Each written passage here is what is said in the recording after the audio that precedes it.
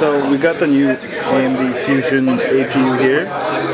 It's actually hiding under there. It's the size of a dime, and it mixes a dual-core processor with a graphics processor.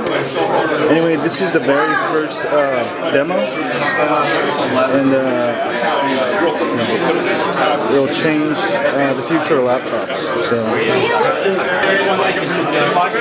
So what lies under here is this chip right here.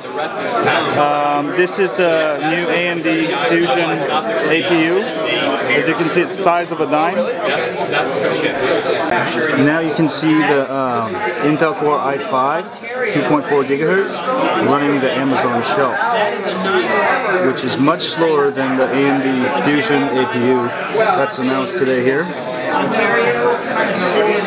And let's go compare it with the AMD Fusion. So we got the prototype of AMD's latest Fusion APU, which mixes the dual-core processor and the graphics card.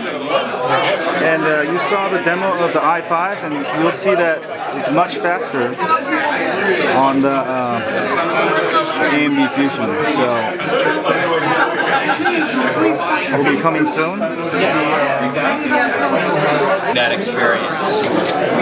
Now you're welcome to, as long as you don't kick the CPU fan off, you're welcome to touch the heatsink on here. Just touch the edge here, just to dissipate. Yeah, do what he said, and then you can touch the heatsink. Make sure you dissipate. So you've got discrete level GPU, DirectX 11, multi-core x86, in this case dual-core Bobcat. You've got a new generation or a unified video decoder with a new type of high-speed bus, new type of memory controller, all done on the die. And this is the little guy. This is the 18-watt Zacate in this platform, competing against Intel's high-end of their mainstream to mainstream performance stack today, Core i5. Of course, Core i5 is what Intel has in market today.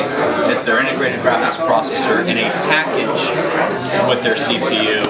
Obviously, Sandy Bridge goes to an on-die implementation, but the GPU IP blocks are obviously very similar in Sandy Bridge. It's just accelerating it.